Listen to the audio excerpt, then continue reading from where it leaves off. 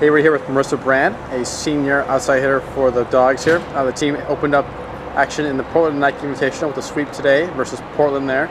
Great job there. And Marissa played a big key for the team with 10 kills as a reserve there off the bench. And talk about your performance today, what you thought. I thought we did really well. This is a great start to this tournament and a great start on the road. And like you said, 3-0 sweep. It's pretty awesome to have that. So. Had season highs in almost every category today as far as digs with 3 and blocks with 2 there.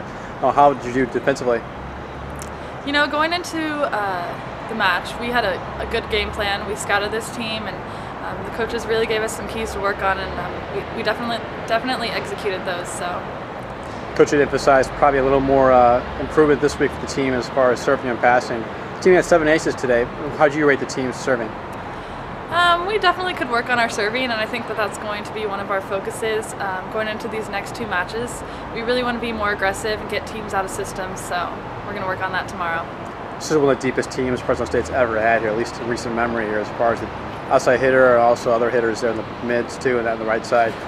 So everybody has a chance now to kind of shine at different times here. So how fun was it for you to have your chance today? It was really fun. I love being out there on the court with my teammates, and I love being on the bench cheering for them as well, but it was really fun being out there with them today. So. Well, the Dogs are back in action on Saturday, take on both BYU and also Wichita State, which made the tournament. So good luck. Go Dogs. Thank you.